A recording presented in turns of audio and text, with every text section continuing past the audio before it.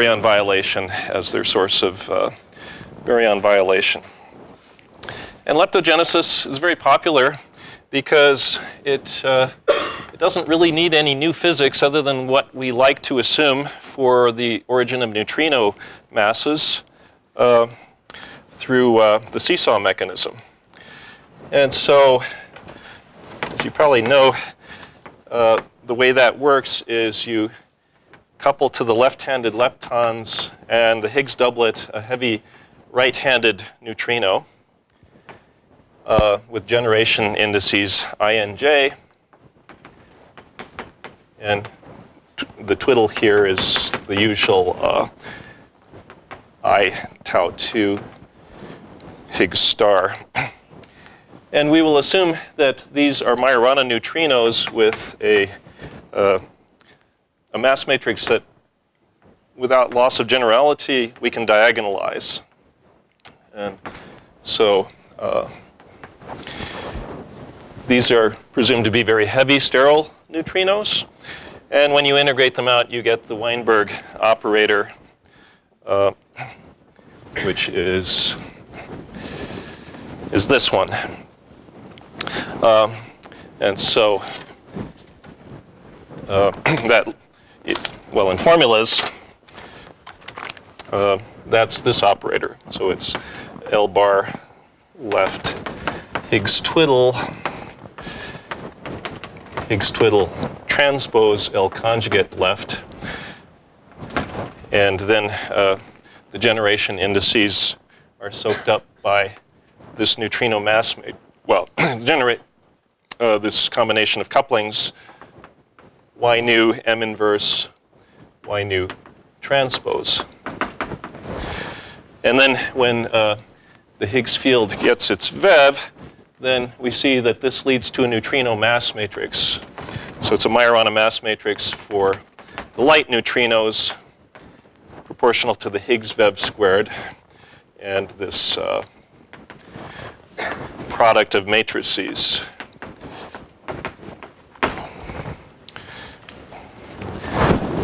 Okay, so, well, the cross in that heavy neutrino propagator, it means that there's an insertion of the neutrino mass.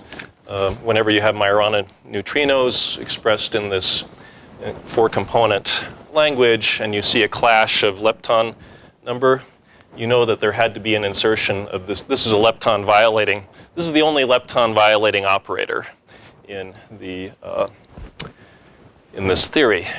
And since it's proportional to the mass, you know it has to enter. Why is it coming as 1 over mass? Well, that's because when you rewrite the propagator as p slash plus m over p squared minus m squared, you get m over m squared. Sorry, if the little m is the neutrino mass matrix. So those are the light neutrinos. And the big M is? The heavy sterile neutrinos. Yeah. Well, so this toy model I was showing you last time is actually a nice warm-up for leptogenesis. And, well, of course, the reason it's called leptogenesis is that we're not trying to initially generate a baryon asymmetry directly. Instead, the heavy neutrinos are going to decay out of equilibrium, and they will generate a lepton asymmetry. The sphalerons will then partially convert that to a so heavy N decay that generates a lepton asymmetry, and the sphalerons will want to equilibrate that as much as possible and share it with the baryons. And so there's some complicated formula, but roughly speaking, you'll get a baryon asymmetry which is order 1/3 of the lepton asymmetry when you work out all the chemical equilibrium conditions. And the picture of how that happens, so it's just like the toy model that we had before. So we have the tree level decay and these two possible contributions at one loop.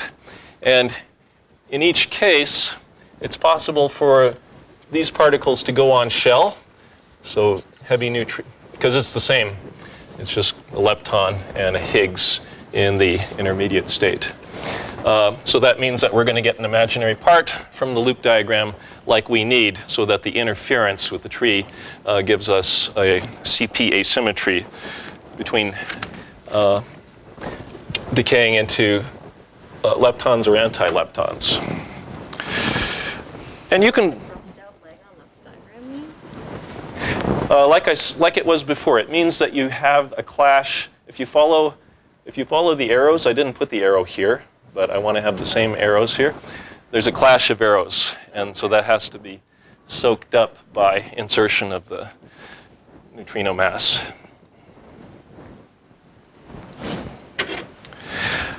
And so for the jth, decay of the jth heavy neutrino, one can work out what is the CP asymmetry, and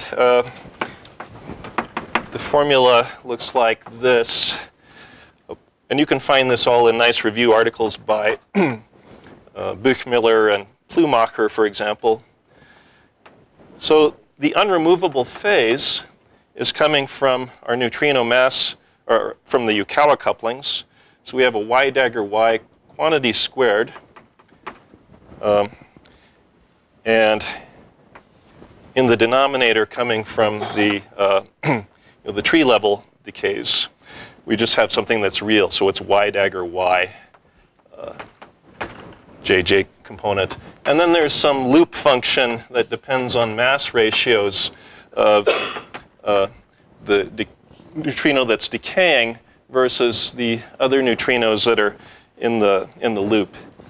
And this sum is over the other neutrinos because you can see that the same neutrino does not contribute to its own epsilon CP asymmetry.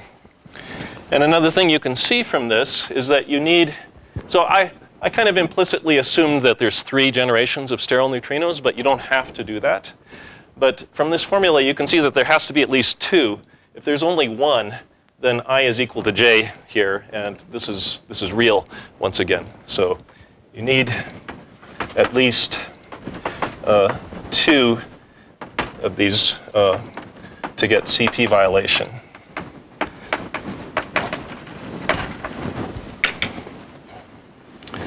Let's see. So there's a kind of, well, so the value, so yeah, let me say, first of all, that this is for any of the neutrinos decay, but typically it's the lightest neutrino that gives the biggest contribution. And that's because of washout processes which tend to destroy, or at least dilute, the asymmetry that you make from the decay of any one neutrino. So here's a, well, I'm redrawing everything that I already, no, I guess I didn't draw that one. Okay. So here's an example of a process that violates lepton number by 2. It's a scattering, delta L equals 2. Scattering, we convert a lepton to an anti-lepton. And so if you make any lepton asymmetry, these kind of processes tend to wash it out. And you see that the lightest neutrino is going to be the dominant thing in here because it's the least suppressed. And so typically, if you have very hierarchical right-handed neutrinos, the decays from the heavy ones are going to tend to get washed out. Their asymmetry will get washed out by this one. And therefore, N1 decays typically dominate in the production of the asymmetry. So that's a nice simplification. Now, of course, there's a lot of model dependence here because we know the neutrino masses and mixings, but that doesn't pin down all the elements of the Yukawa matrices. And so, yes? What's the order of operations for the imaginary and squared? So is that the imaginary component of the square or Yeah. the square of the imaginary component? Yeah. Thank you. So minus sign for YB, YYBs? That's just what you get. It's, like I said, there's a network of chemical equilibrium equations corresponding to the sphaleron being in equilibrium. And so you have to work it out. This is really some more complicated number depending on generations, but order of magnitude, yeah. But does the fact that the baryon asymmetry is negative lepton asymmetry mean that if you have more baryons and antibaryons, you'll have more anti-leptons than leptons? Yeah. Yeah, that would be the case. And so there will be a small lepton asymmetry left over In the other direction. at the end. And therefore, if we could see the cosmic background neutrinos, we would be able to see that. Okay.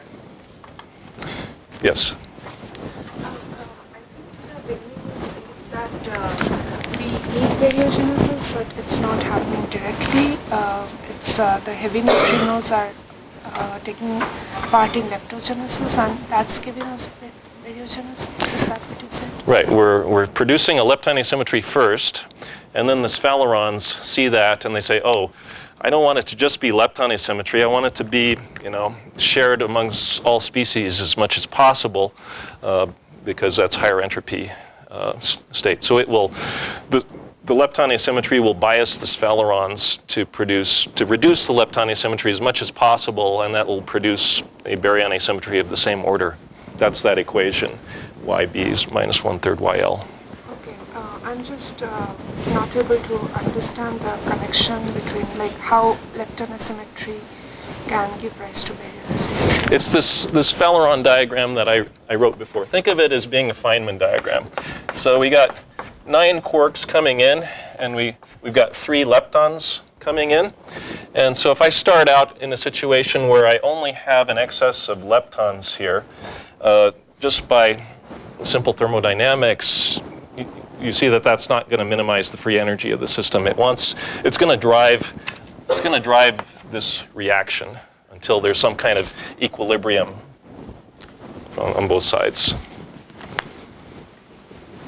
Lepton asymmetry that would be remaining be just in neutrinos that we wouldn't notice, or would we actually get more positrons than electrons?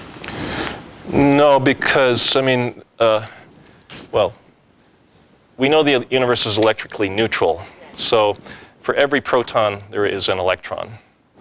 And there's no antiprotons, there's no positrons except those that get occasionally produced by cosmic rays. Yeah.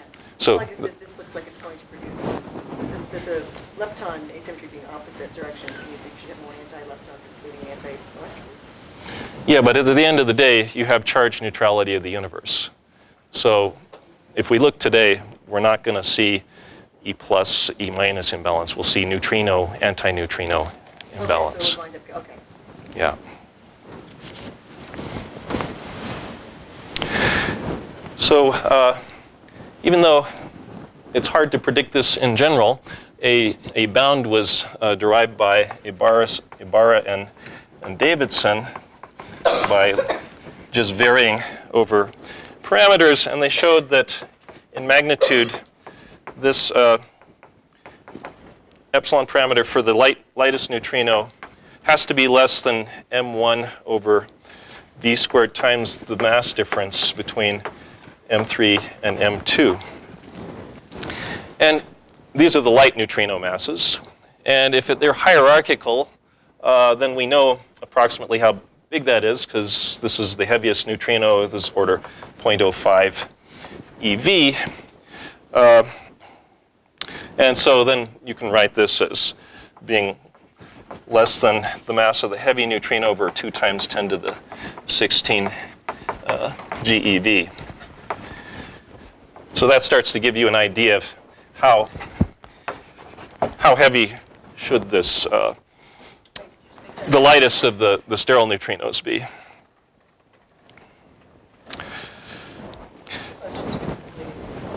So did M1 go from being the lightest normal neutrino to the lightest sterile? Big M is the sterile neutrino, little m is the... Okay, I wasn't sure if it started in the equation above that first M1 is capital lowercase. Yeah, that's. I tried to make it, but I've run out of. What's V squared? I feel like I'm just blanking. That's the Higgs vev, so V is 246 GeV.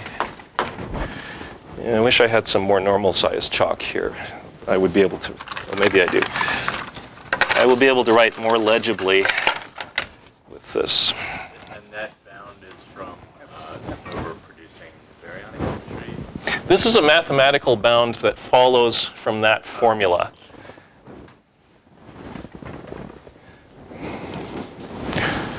Now, in order to find quantitatively the actual lepton asymmetry that's going to come out, you need to solve the Boltzmann equations. And these turn out to have a form where you just consider the couplings.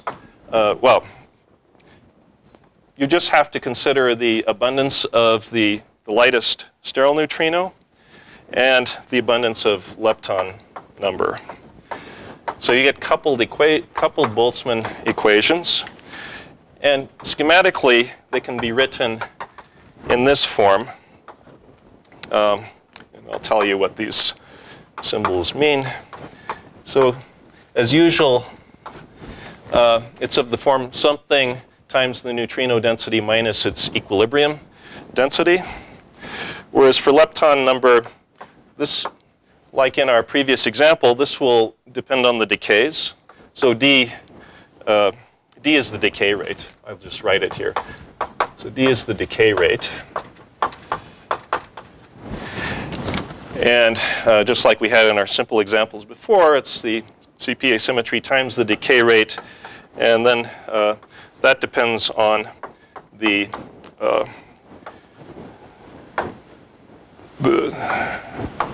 same combination of the heavy neutrino.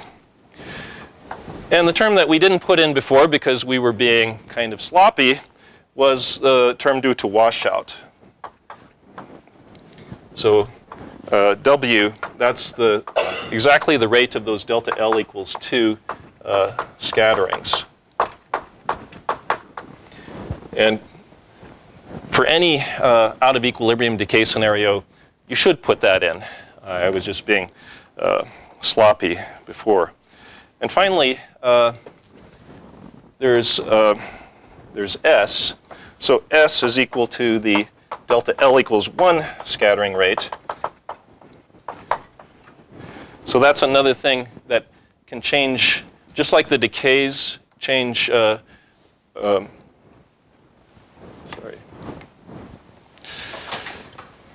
The decays are able to. Well, let me just write down an example of that. So you have neutrino, lepton doublet, scattering of Higgs via Higgs into something without lepton number, say a top quark pair. Okay, so this is delta L equals 1 scattering.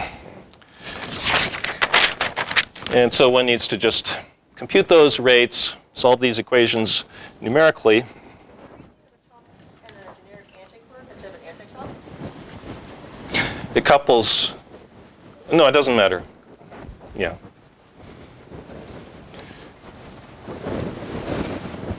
Well, I guess it depends, whether this is a lepton or an anti-lepton. But I mean, the rates of those are the same, so it doesn't matter.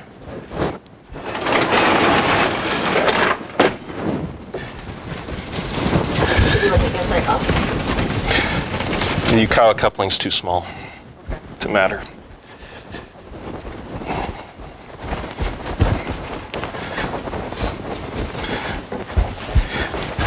Now, how does the out of equilibrium? Yes.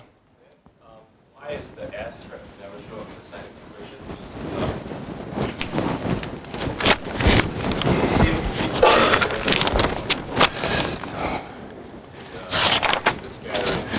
Yeah, you would think it should show up there, because it does change lepton let's see.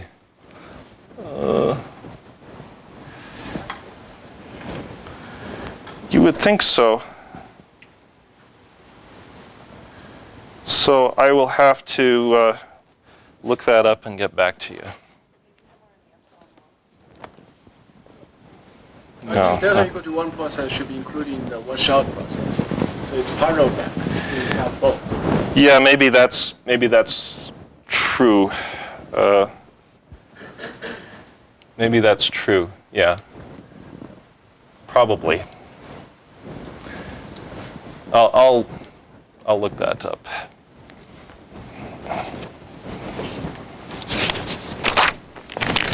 So what about the out of equilibrium requirement?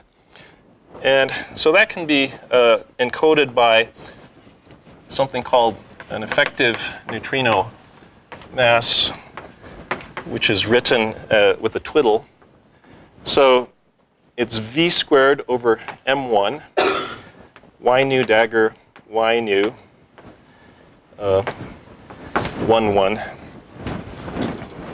But if you remember how the indices went with the Yukawa matrices, these indices refer to indices acting on the sterile neutrino, not on the light neutrinos.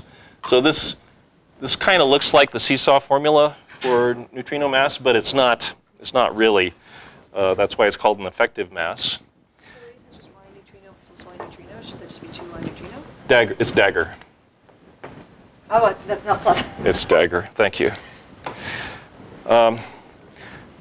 And so the out of equilibrium requirement, when you work it out in terms of the Hubble parameter, is that effective mass has to be less than some equilibrium neutrino mass, m star, which is just some function of, so it's 16 pi to the 5 halves over 3 root 5 root g star v squared over m Planck. Anyway, it's about 10 to the minus 3 electron volts.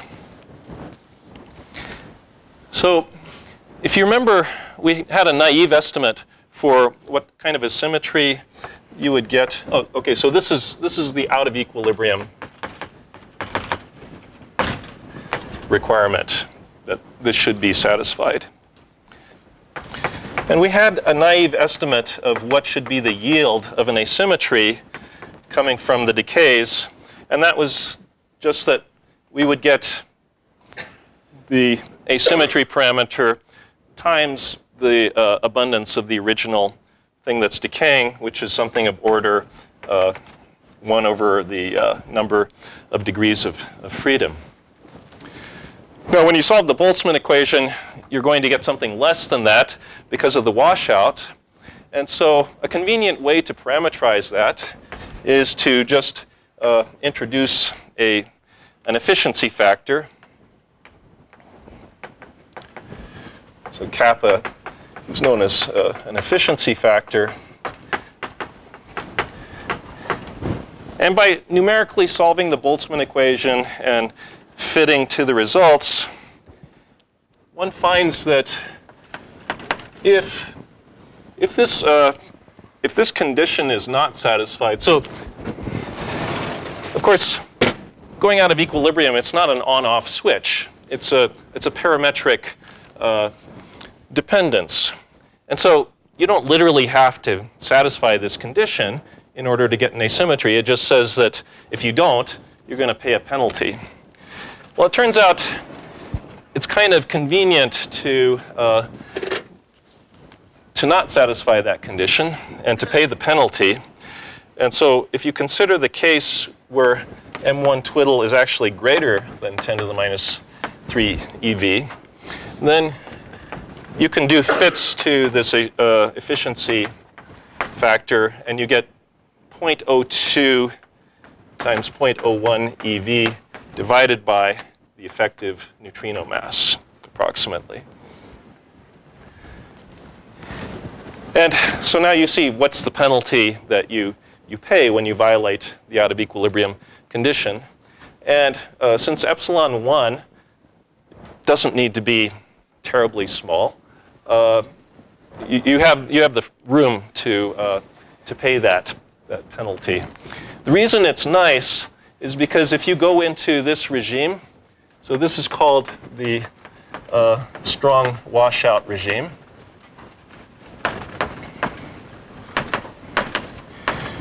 It means those washout processes are having an important effect. It also means that you wipe out any sensitivity of your final results to initial conditions of the universe, such as if there was some initial asymmetry or dependence on the maximum temperature, the reheat temperature. And so people like that because then it allows you to get an unambiguous answer. That equation for kappa doesn't hold for the effective mass less than 10 to the, or equal to the 10 to the negative. That's right. What's the other equation? There isn't one. You have to solve, and it depends on initial conditions, like I was saying. Okay. So I'll just say there's no dependence on initial conditions in this case. Is that not a good thing? It's a good thing. So It is a good thing. we want to have the satisfy the outer equation. I'm saying we want this. Oh, okay. We Yeah. want to violate that. All right. Yeah, we want that. So now you can put all these results together, and you can find that we'll get the right order of magnitude for the baryon asymmetry if we have the following conditions. So the right baryon asymmetry of the universe, we sometimes like to use that TLA. If the heavy neutrino mass is on the order of 3 times 10 to the 10 GeV, and if this combination of Yukawa couplings that appears in the effective mass is order point greater than or order 0.002. Now, if you just forget about the fact that this is not really a neutrino mass and pretend that this was a diagonal Yukawa mass matrix, then it would give rise to neutrino mass. And you could interpret this as giving you as being related to the mass difference between M2 and M1. This is the solar neutrino mass splitting of 0.0086 electron volts. And anyway, it turns out that these values look compatible with this observed neutrino mass splitting. And so it all seems to hang together, and it makes it look like leptogenesis is a very nice, consistent picture of baryogenesis. The numbers that you need to put in agree with what you want to generate the observed neutrino masses. So, wonderful.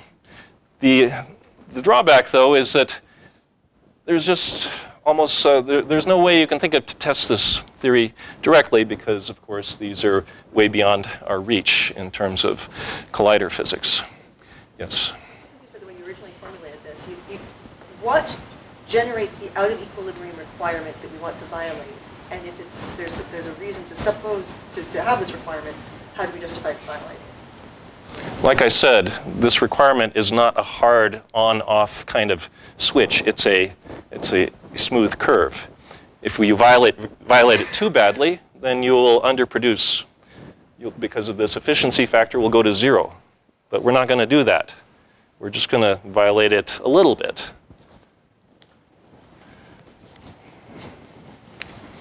Maybe we should talk afterwards. So that's one reason that I've never been a big fan of leptogenesis. Now there's one exception that has been widely studied, and that's resonant leptogenesis. And Pilaftsis and collaborators have studied this very carefully. And this is the case where instead of having a very hierarchical pattern of heavy neutrino masses, suppose the two of them are almost degenerate. So you need Mi very close to Mj for some pair of I and j. Then if you do that, there's a resonant enhancement in that loop diagram. And this function that I wrote as f of mi over mj can be very large. So it's resonantly enhanced.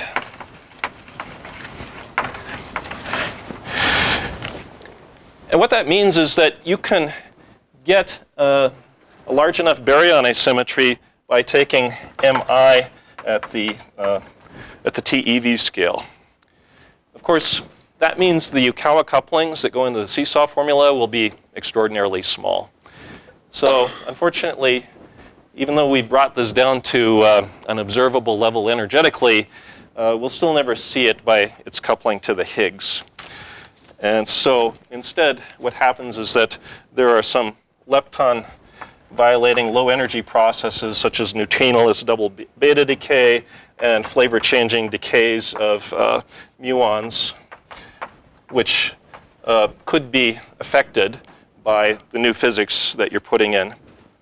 Alternatively, if you could, if you build a future E plus E minus, or even better, mu plus mu minus collider, then that might have the potential to directly produce these heavy neutrinos. Okay, so that's all I would like to say about leptogenesis, because we still have electroweak baryogenesis. Yes? Chances of observing the cosmic neutrino background sometime in the next 10 years? Oh, I know that, I think there's an experiment at MIT that is proposing some new technology to do that. But, so I guess some people are optimistic, but I'm not holding my breath.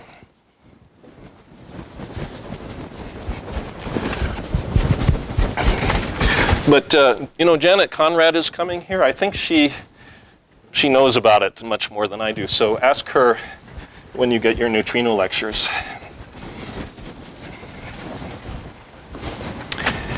All right, so electroweak baryogenesis, EWBG for short, is a picture where in the early universe, you know, nowadays, the Higgs potential looks like that. But at early times, the universe was at high temperatures, thermal effects made it look like a potential that just gets minimized at the origin. But as you go to some intermediate temperature, then you expect that you might be able to get something like this. And if that's the case, then you would have tunneling, which is a first order, leads to a first order phase transition, and then you produce bubbles. You nucleate bubbles of true vacuum, where the Higgs takes on its vacuum expectation value, whereas it's still zero outside in the high temperature phase of the universe. These bubbles will eventually all coalesce and complete the phase transition. And so this leads to the out of equilibrium condition for baryogenesis, because remember, this Faleron process is fast out here where the Higgs VEV is vanishing. Their rate is 10 to the minus 6 times the temperature. Whereas the Faleron rate is exponentially suppressed because of that barrier I showed you between the vacua, the N vacua of the SU2 gauge theory. So Falerons are shut off. They're slow. And that's where the out of equilibrium requirement is met. the rate of baryon violation is going out of equilibrium inside of the bubble.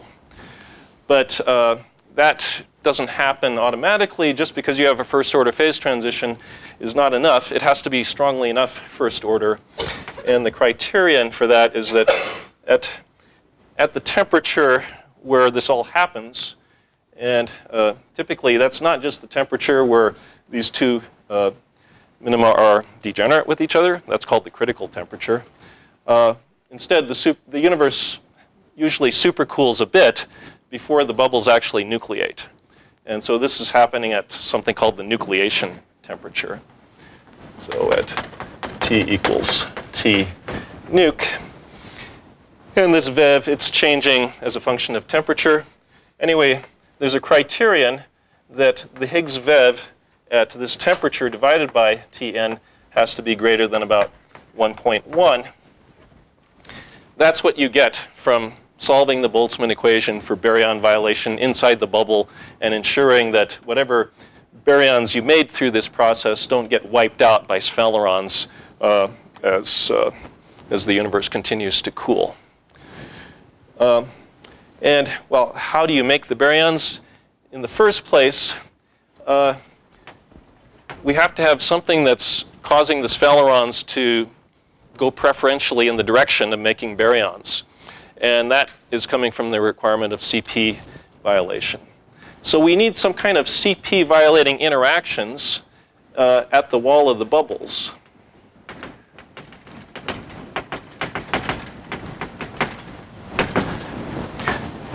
And essentially, particles in the plasma are going to be interacting with the wall in such a way as to make an asymmetry between particles and antiparticles in front of the wall, which is not yet a baryon asymmetry. It's just a CP asymmetry.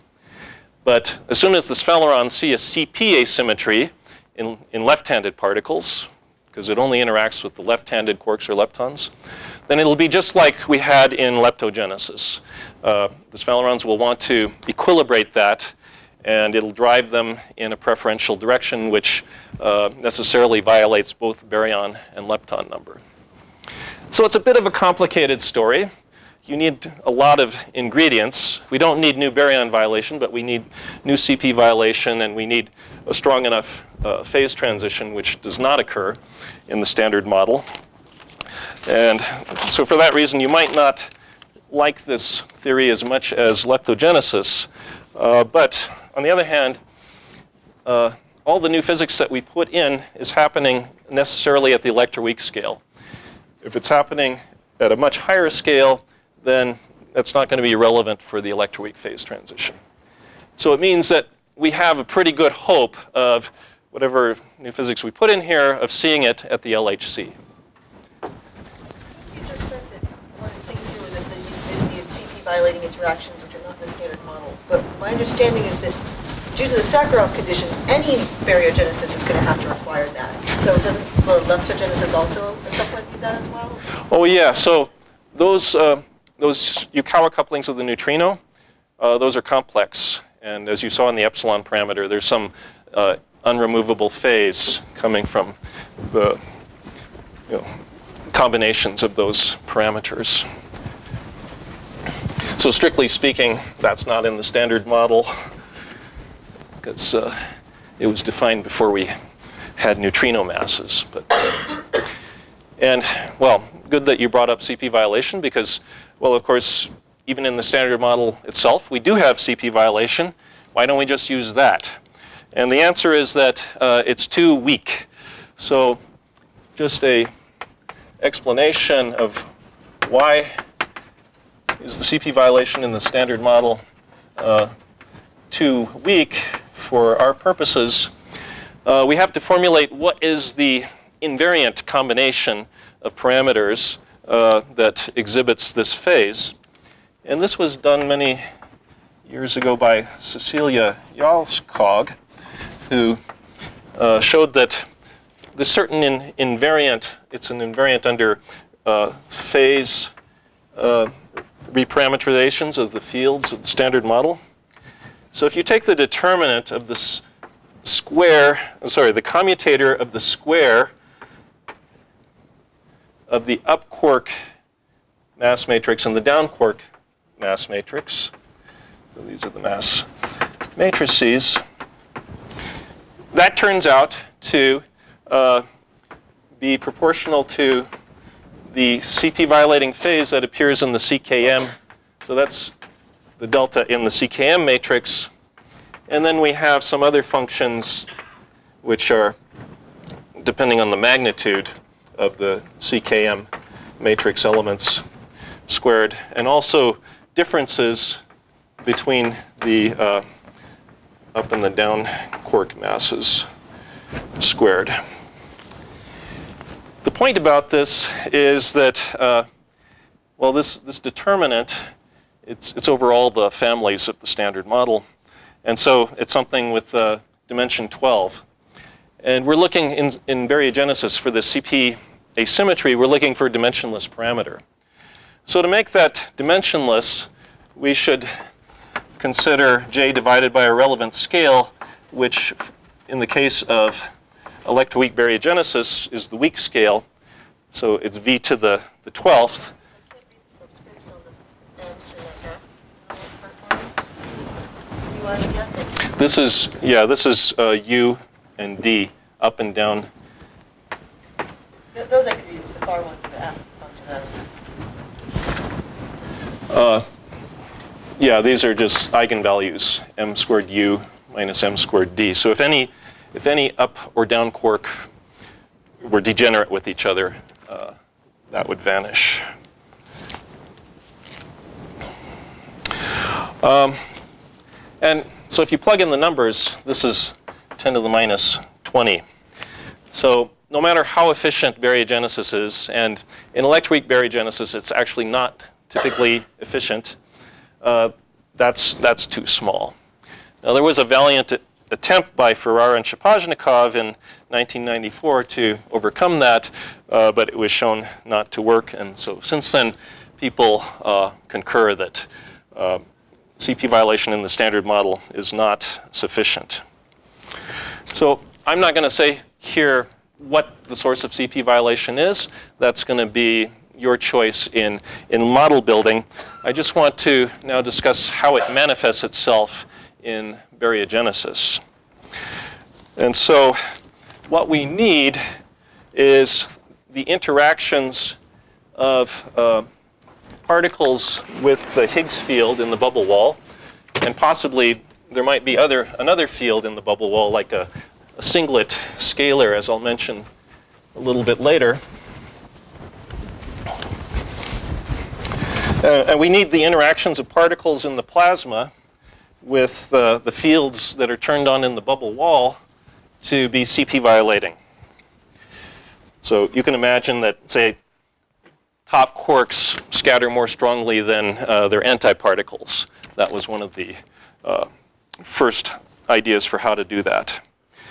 Anyway, these CP violating interactions, we're going to imagine that they produce a CP asymmetry in some distribution functions.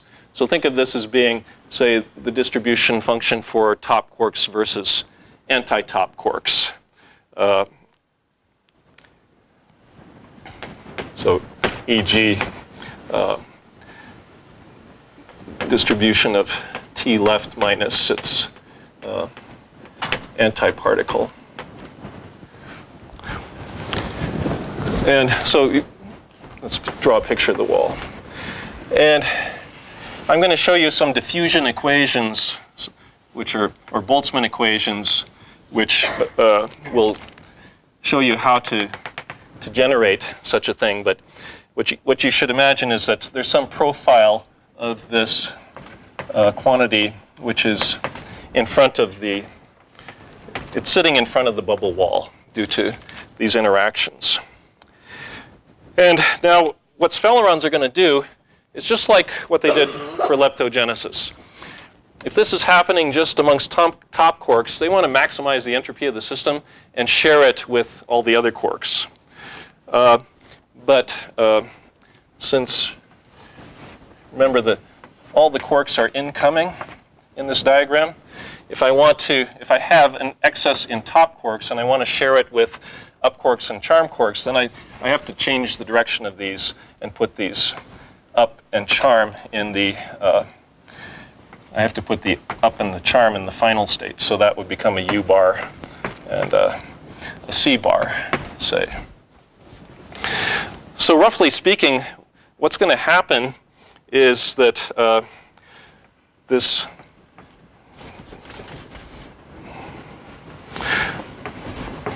asymmetry in left-handed tops is going to get reduced by a factor of 1/3. And the one in up, left-handed ups is going to be minus 1/3 of that. The minus sign coming from the fact that we changed to antiparticles. And that for charm will also be minus that, minus. So these are left-handed up and charm quarks.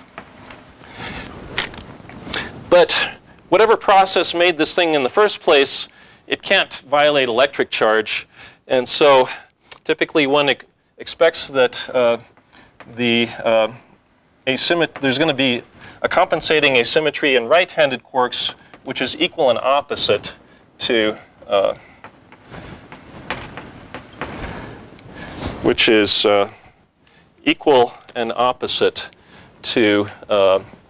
one in left-handed quarks.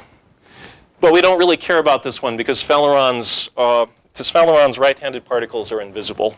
They only interact with things that have SU2 left quantum numbers. And so here I discover a mistake in my notes, but luckily it doesn't kill us.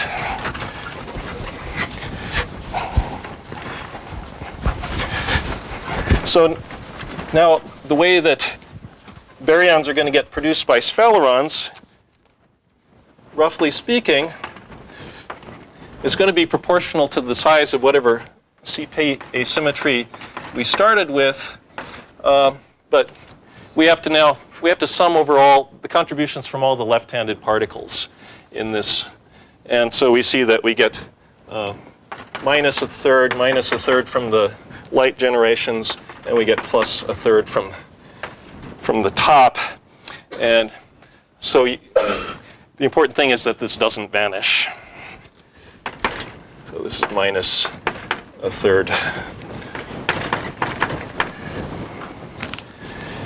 And to make this more exact, we will write down a rate equation for baryon number and actually solve that. But this is an order of magnitude estimate.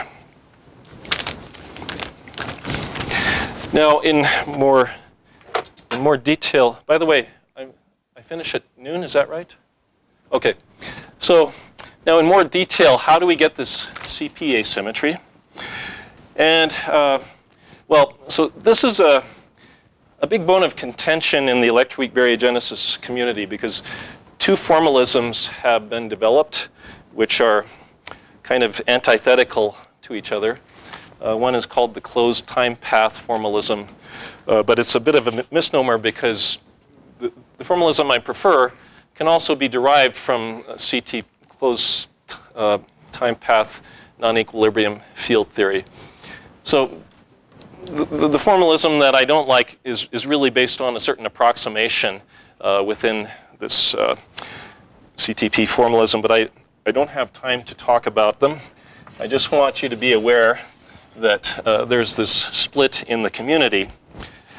And my preferred origin of this CP phase can be derived through a semi-classical analysis of how the particles are interacting with the wall.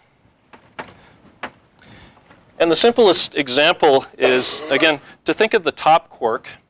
Let me draw, actually I have the picture here of the bubble wall.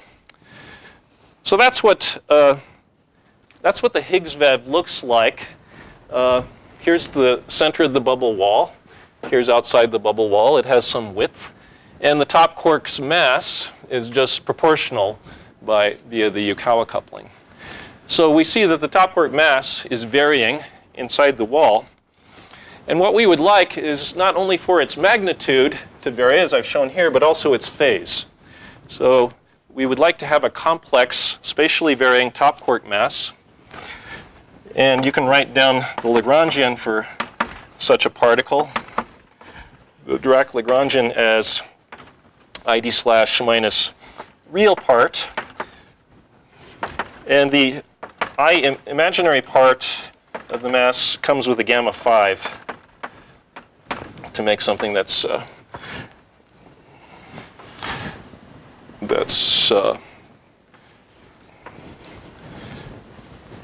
Hermitian. And so if you want, you could reparameterize that combination as a modulus, as I've graphed on that slide, times a phase. And the phase is coming with gamma 5. So this angle, theta, is CP violating. It has to originate from some new CP violating phases in the zero temperature theory. And it gets turned on here in a spatially dependent way when you put the theory in a spatially non-trivial Higgs background. Now, if you just solve this Dirac equation in the semi-classical limit, so we want to, what does that mean? We want to consider the limit where the momentum of the particle is much greater than the relevant scale here is the inverse wall width. So you know from classical mechanics, if you're doing scattering off of a potential, then the semi-classical limit is this one, where you're considering energies that are much bigger than the scale over which the potential is varying. And then you can just solve the Dirac equation in that approximation and get a dispersion relation. And from that dispersion relation, you find out how, for a particle with fixed energy, how is its momentum changing. So you'll get P as a function of the wall. It's very intuitive. Of course, a particle, as it approaches the wall, it has to lose momentum in order to conserve energy. So there's no surprise there that P is changing as a function of Z. And if that's the case, of course, then there's a force acting on the particle. And you can just derive that from P of Z. But the interesting thing for us is that this phase gives rise to a CP violating contribution to the force. And when you do this semi-classical expansion, it's an expansion in powers of derivatives. So you find that the force acting on the particle in the wall has the form of a piece that depends on m squared prime over 2e. And that would be there for any particle. That's CP conserving. But for us, the interesting thing is the force that depends on, component that depends on theta. And so it actually depends on two derivatives of theta. And then there are higher order things in theta and higher order in derivatives. And this is CP violating, which is denoted by the plus or minus. It means that the force is equal and opposite. This component is equal and opposite depending on whether the particle, its helicity state, so that's the parity, or whether it's particle or antiparticle. So basically, you know, it's CP value.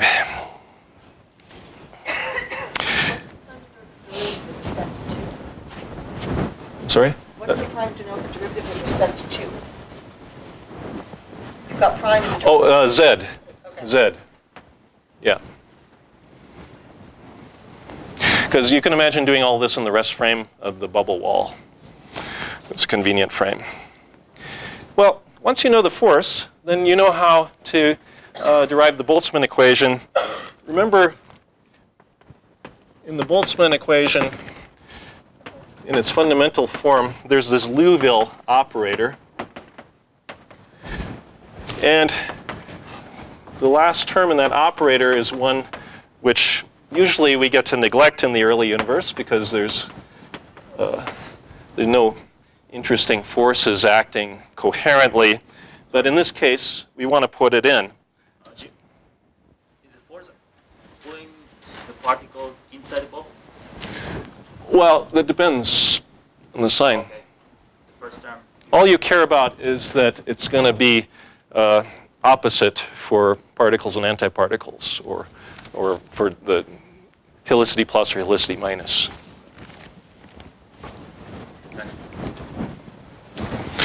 And so this is the gradient with respect to momenta. So that Liouville operator acts on the distribution function and is equal to the collision term. Now, what we do always to turn this into tractable equations is we integrate over momentum, and we turn the F into a density. In this case, what we want to do, we don't care about the overall densities, we care about the difference between particles and antiparticles. So imagine I take this equation for the particle and subtract the equation for the antiparticle, and that gives me a small difference, delta F. And the small difference, delta F, for an equilibrium distribution can be related to chemical potential. So there's some chemical potential. I don't think I need. There's a chemical potential. Let's divide by temperature. And I'm going to define this dimensionless quantity to be equal to C. So if I just integrated over momenta, then I would get a simpler equation, a Boltzmann equation for this quantity. But in this case, it's important to take into account not only the deviations in the overall number density, but also in the velocities of the particles. So we need to take one other moment of the Boltzmann equation and integrate not only over d3p times 1, but also d3p times the velocity of the particles. So the integral over d3p is going to give us something proportional to this variable xi. But if we weighted the distribution by velocity, actually the z component of the velocity is the only one that's going to show up when we do this. And we have to allow for some deviation of the phase space density away from kinetic equilibrium. Then that gives rise to another quantity. So this is the thermal average of, so this is really the thermal average of the velocity in the z direction times some deviation from kinetic equilibrium. And it just turns out that you need both of these to get accurate. You can kind of understand it intuitively because you see that the interactions of this particle with the wall are producing, some strange dependence on its momentum relative to the usual Fermi-Dirac or Bose-Einstein distribution. Particles are getting reflected and pushed by the wall. And I'm going to define this quantity to be something called U.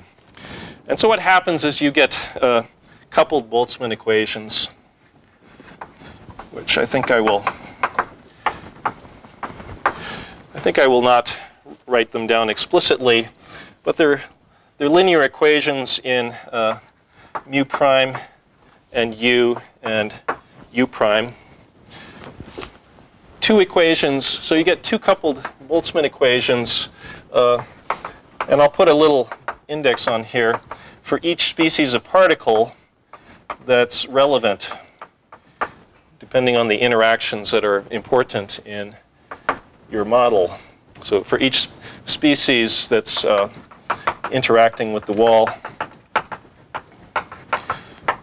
or which might just be getting produced through other interactions due to the particles that are getting an asymmetry, CP asymmetry from the wall. And these Boltzmann equations, it turns out that one of them is a homogeneous and one of them is inhomogeneous, and there's a source term. And that source term is proportional to this CP violating force, and it has the form, it's proportional to m squared theta prime prime, just as you would expect from that formula. It also turns out to be proportional to the wall velocity.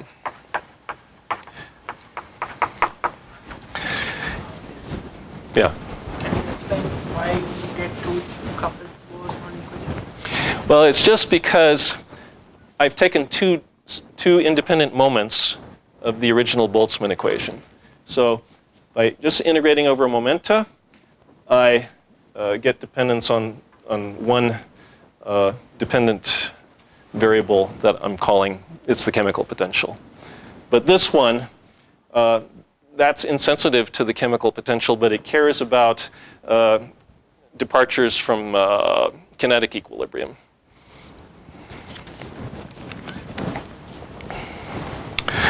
So this is another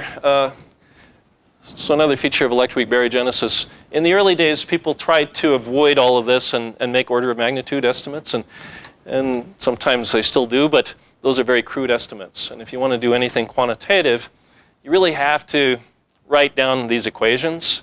There's references in my notes if you want to see where to look it up. And just integrate them numerically and solve for these profiles. So this is, so now I can think of this as being the profile for the chemical potential of, say, a left-handed top quark. And we would have the right-handed top quarks appearing in here as well. And they wouldn't get this source term. It would just be the left-handed. Let's see, is that right? No, I'm sorry. They both get this source term. And you have to solve for that profile. And it's numerically a little bit tricky. But once you do that, then you can put them into the Boltzmann equation for a baryon number. And that's the one that's just, the only interaction in that equation is the sphalerons. So people have worked out the precise form of that Boltzmann equation. And it looks like this. So NB time derivative is minus 3/2 times that sphaleron rate that I showed you yesterday, about 10 to the minus 6 t to the 4th. And then sum over all generations of all the left-handed particles' chemical potentials. Yeah, so this is sum over generations. So we have up-type quarks and we have down-type quarks. The 3 is the color factor. And then we have leptons, electrons, or neutrinos. So if you have a CP asymmetry in any of these chemical potentials, it will bias the sphalerons according to that equation, and then you can just integrate it.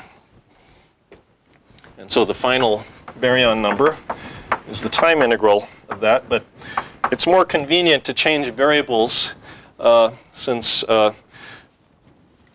time is related to, so if you think about sitting on the bubble wall, as the bubble wall is sweeping through the plasma, time is related to the space in front of the bubble wall. So I can always trade the time variable for an integral over the direction in front of the perpendicular to the bubble wall, which in principle would go from minus infinity to infinity. But since we know that this Faleron rate is actually shut off, or better be shut off inside the bubble, that means we can ignore the contributions that are coming from inside the bubble, and we just start integrating at the position of the bubble wall out into the space in front of the bubble. Sorry. Jim, what happened to the usual Hubble dilution? Is it because this is too fast? Oh, okay. No, you're right. So, yes. So we could put, to make this more accurate, we could put Hubble dilution. Hubble dilution. Yeah, DHN. Ah.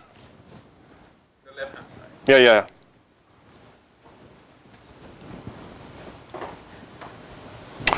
Oh, yeah.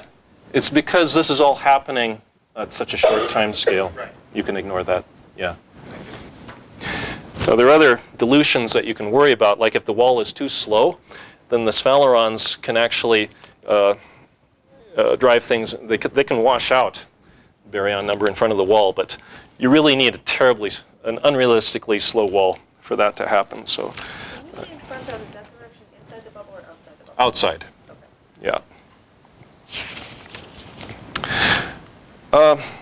So now let me just say a few words about how you get a strong enough phase transition. And this is too bad I have to be so rushed. But you may know that in the Standard Model itself, you do not get a first order phase transition. Back in the early days of baryogenesis, when people thought the Higgs could be light, then it was possible. And for a Higgs mass of around 45 GeV, it was estimated that all of this would work in terms of the phase transition. But for heavy Higgs, it doesn't work. And what people used to focus on to get a first order phase transition was just the thermal contribution to the Higgs potential, which is, you can derive just from undergraduate stat mech for a non-interacting Bose-Einstein or Fermi gas. So you just write down all the contributions to the free energy of the system coming from the particles in the bath. And so this turns out to be, for bosons or fermions, this expression. And well, if you want to include interactions, you could correct this, but they're not usually too important.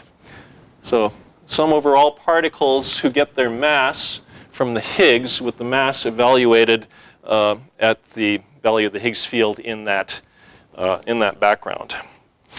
And then what one typically does is to do a high temperature expansion and to just keep the first few terms of this.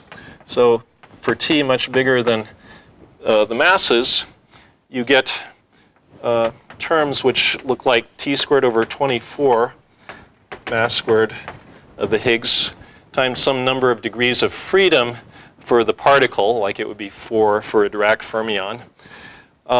So that's the lowest order thing. And this is the thing which at high temperature dominates, and it causes the Higgs potential to become just parabolic, symmetric, due to this going like h squared. But the next term in the expansion is the interesting one for getting a first order phase transition. And it's the only one that's not analytic. All the rest have integer exponents. And what you can easily convince yourself is that if whatever particle was here, say a gauge boson, had a mass which was purely proportional to h, so then this would be h cubed, then this would lead to a form of the potential at high temperature which could be expressed like this, roughly. And you see that this kind of, so when I expand this, I get,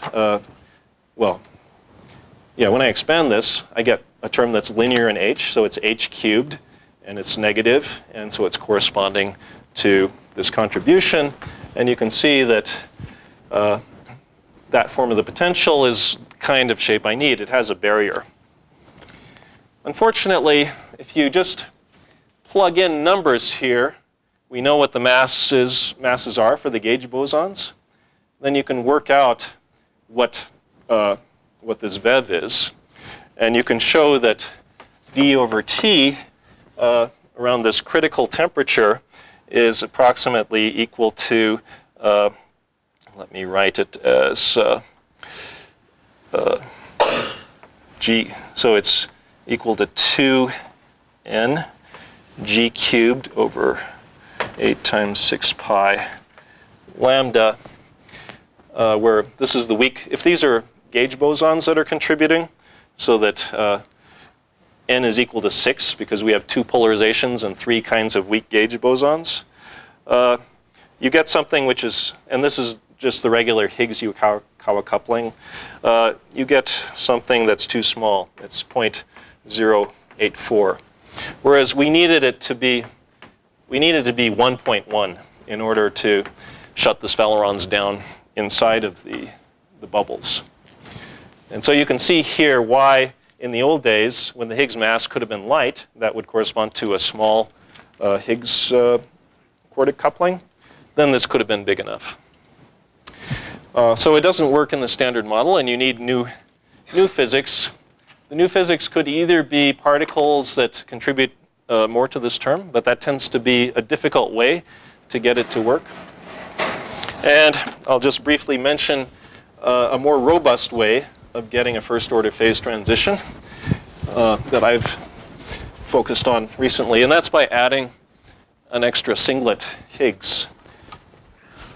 So if you have a singlet Higgs such that the full potential is the standard model potential plus a similar Mexican hat kind of potential for the singlet, and then you can have a cross coupling, the usual Higgs portal coupling between the two.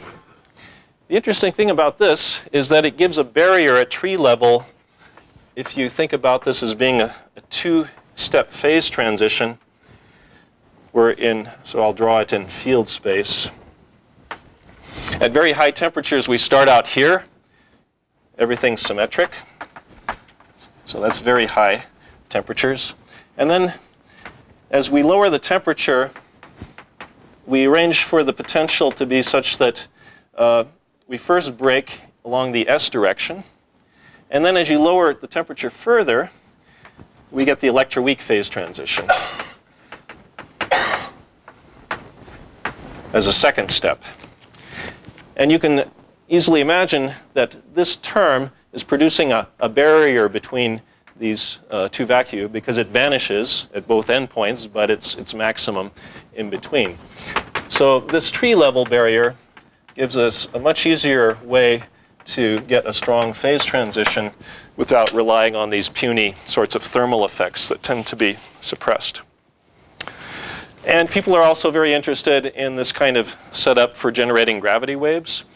But it turns out that gravity waves, observable gravity waves, and baryogenesis tend to be mutually exclusive.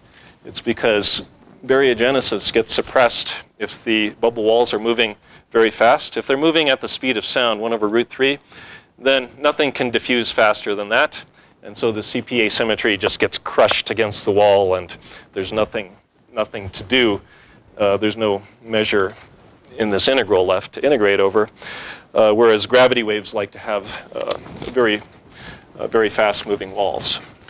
But there are people have found some models with a little bit of overlap. So I'll stop there, and I guess we could take a few questions maybe. Do we always assume the bubble wall thickness is constant throughout its expansion? Or would it thinner as the bubble gets larger? I think for the purpose of baryogenesis, it's constant. But the thing that is difficult to compute is this wall velocity, because it's actually, those are tied together. And to do a totally self-consistent calculation, you need to figure out what's the friction on the wall from all the particles interacting with it. And so that consideration fixes the wall velocity and the width of the wall in combination. It's a very difficult calculation that's typically not done self-consistently. So there's bubbles nucleating all over the space, right? But so how do you justify integrating over infinity? Wouldn't you be overcounting or getting inside other bubbles? Oh, it's just that, so every particle in the universe has to pass through one of the bubble walls. And so if you just do it for one, then you're getting a good representation of what happens to any given particle in the bath. And I think the other statement is that this baryogenesis process completes well before the phase transition is over, so you don't have to worry about reaching another bubble wall in your limit of integration. Yeah. So in that CP interaction, when you calculated NB, you did take into account the delta FTR. I think that's the mistake in the The delta F, these chemical potentials are the same as that delta F as I was writing before. No, you didn't take into account the right-handed top. Oh, that's because the sphalerons are not influenced by the right-handed top. So it's not influenced by any of the right-handed? Exactly. No right-handed particle interacts with sphalerons. Yeah. How do we manifest the C violation? There must be some C violation in this equation, like say. Yeah, so that's all coming about at the level where we generate these asymmetries, and so it's at the level of where you get this this spatially varying phase. If you don't have C and CP violation in your fundamental Lagrangian, then you will never get this spatially dependent phase.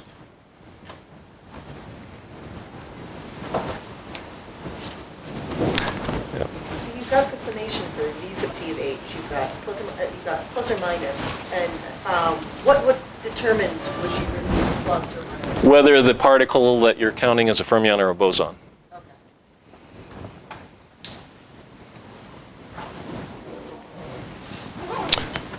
Okay. And I guess I should say only bosons contribute to that cubic term. Yeah. Is the Higgs's own mass included in that summation? Yeah, it's there too, but it makes a very small contribution. Just because it's only 1 degree of freedom. Well, and also, it's that lambda coupling is pretty small.